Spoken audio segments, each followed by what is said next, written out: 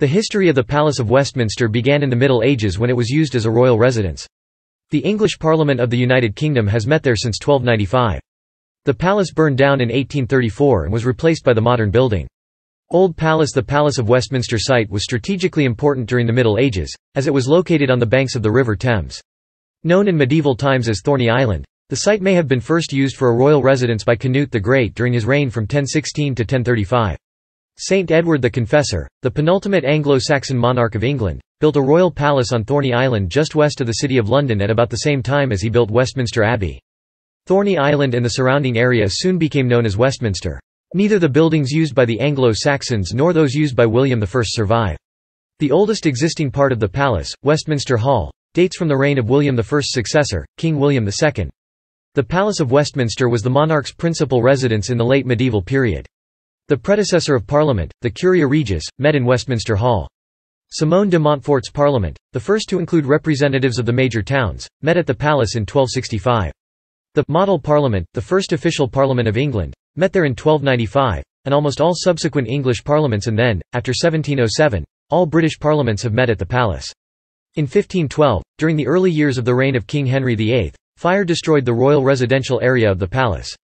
In 1534, Henry VIII acquired York Place from Cardinal Thomas Wolsey, a powerful minister who had lost the king's favour. Renaming it the Palace of Whitehall, Henry used it as his principal residence. Although Westminster officially remained a royal palace, it was used by the two Houses of Parliament and by the various royal law courts. In February 2020 a secret door was discovered which had been built for the coronation of King Charles II in 1661. The doorway is located in the cloister behind Westminster Hall.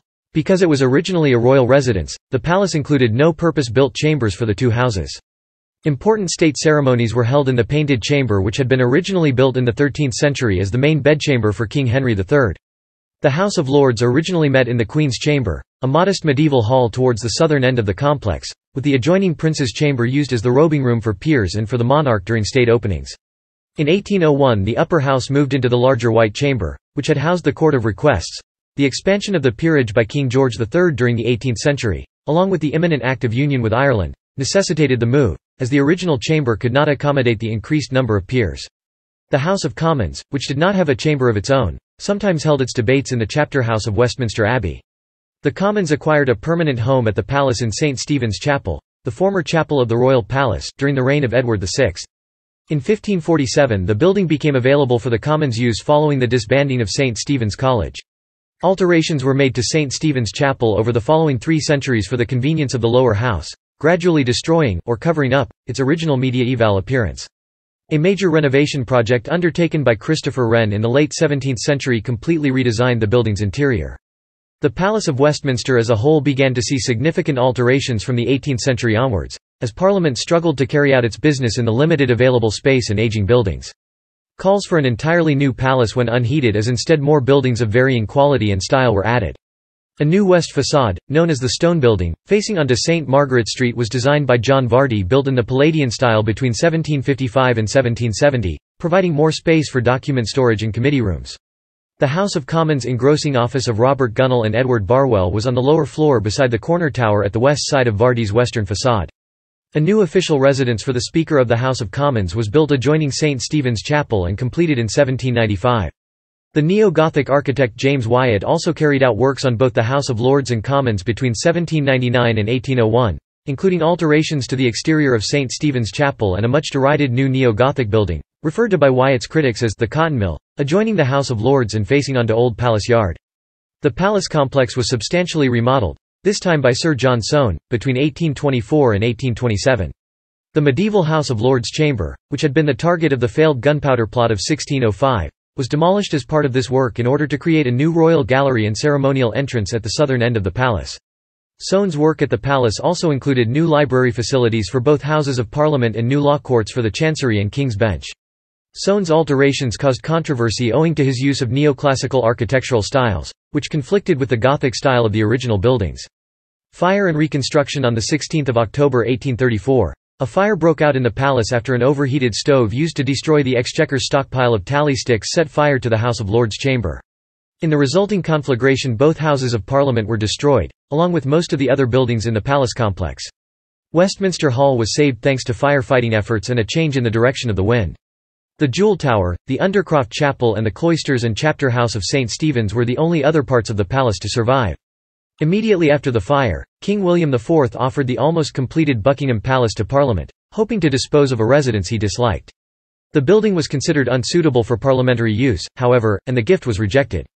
Proposals to move to Charing Cross or St. James's Park had a similar fate. The allure of tradition and the historical and political associations of Westminster proved too strong for relocation, despite the deficiencies of that site. In the meantime, the immediate priority was to provide accommodation for the next Parliament, and so the Painted Chamber and White Chamber were hastily repaired for temporary use by the Houses of Lords and Commons respectively, under the direction of the only remaining architect of the Office of Works, Sir Robert Smirke. Works proceeded quickly and the chambers were ready for use by February 1835. In his speech opening Parliament in February 1835, following the conclusion of that year's general election, the King assured the members that the fire was accidental, and permitted Parliament to make plans for permanent accommodation. Each house created a committee and a public debate over the proposed styles ensued.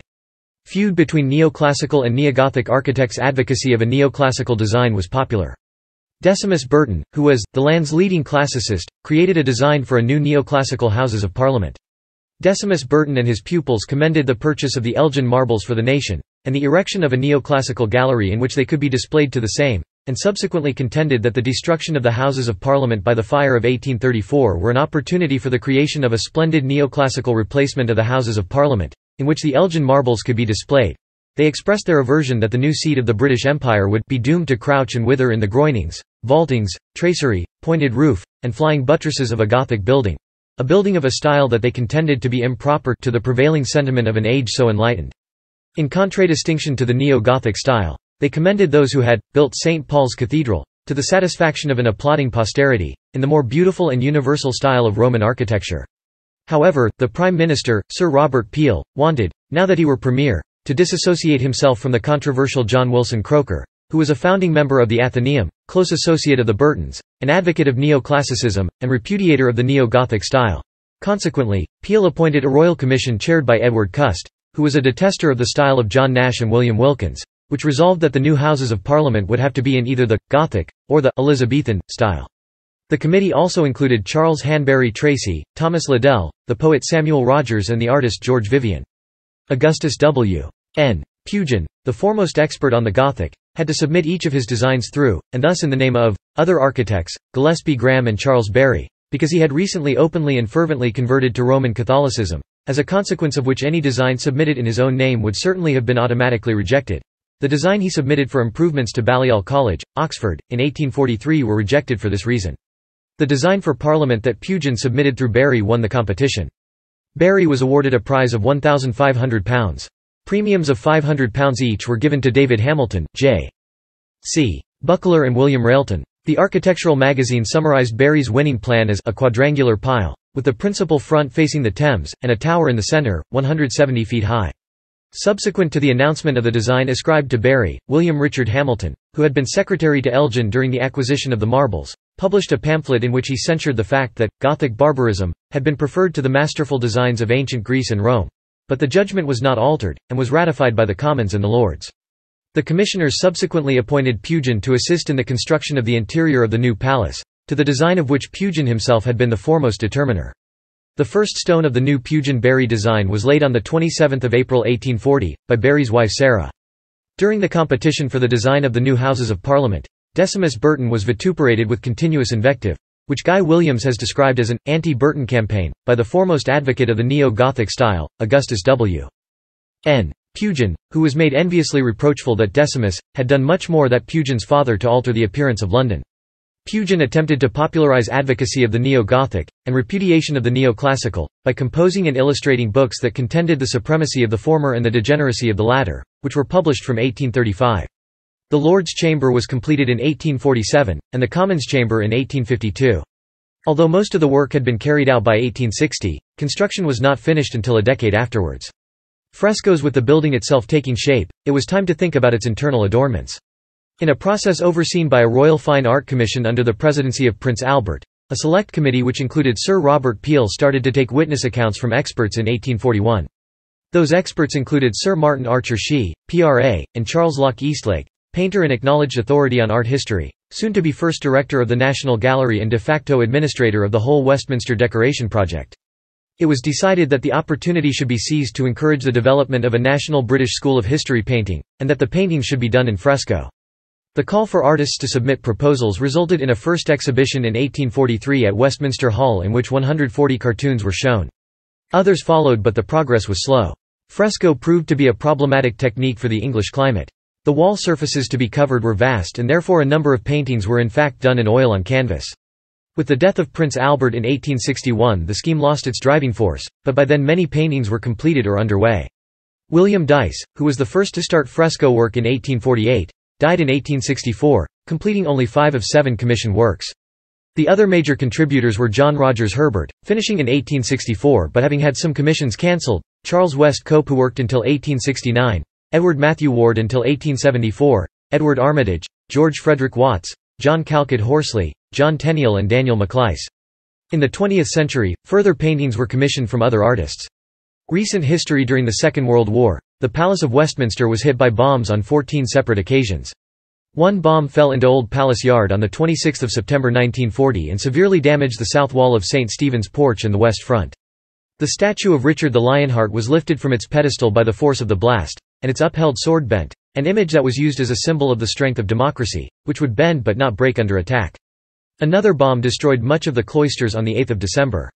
The worst raid took place in the night of the 10th to the 11th of May 1941, when the palace took at least 12 hits and 3 people were killed. An incendiary bomb hit the chamber of the House of Commons and set it on fire. Another set the roof of Westminster Hall alight. The firefighters could not save both, and a decision was taken to try to rescue the hall. In this they were successful. The abandoned Commons chamber, on the other hand, was destroyed, as was the members' lobby. A bomb also struck the Lords' chamber, but went through the floor without exploding. The clock tower took a hit by a small bomb or anti-aircraft shell at the eaves of the roof, suffering much damage there. All the glass on the south dial was blown out, but the hands and bells were not affected, and the great clock continued to keep time accurately. Following the destruction of the Commons chamber, the Lords offered their own debating chamber for the use of the Commons. For their own sittings the Queen's robing room was converted into a makeshift chamber. The Commons chamber was rebuilt after the war under the architect Sir Giles Gilbert Scott, in a simplified version of the old chamber style. The work was undertaken by John Molem & Co., and construction lasted until 1950, when King George VI opened the new chamber in a ceremony which took place in Westminster Hall on 26 October. The Lords' chamber was then renovated over the ensuing months. The Lords reoccupied it in May 1951. As the need for office space in the palace increased, Parliament acquired office space in the nearby Norman Shaw Building in 1975, and in the custom-built Portcullis House, completed in 2000. This increase has enabled all MPs to have their own office facilities. The Palace of Westminster, which is a Grade 1 listed building, is in urgent need of extensive restoration to its fabric. A 2012 pre-feasibility report set out several options, including the possibility of Parliament moving to other premises while work is carried out. At the same time, the option of moving Parliament to a new location was discounted, with staying at the Westminster site preferred. An independent options appraisal report released in June 2015 found that the cost to restore the Palace of Westminster could be as much as £7.1 billion if MPs were to remain at the palace whilst works take place. MPs decided in 2016 to vacate the building for 6 years starting in 2022. In January 2018, the House of Commons voted for both houses to vacate the Palace of Westminster to allow for a complete refurbishment of the building, which may take up to 6 years starting in 2025. It is expected that the House of Commons will be temporarily housed in a replica chamber to be located in Richmond House in Whitehall, and the House of Lords will be housed at the Queen Elizabeth II Conference Centre in Parliament Square.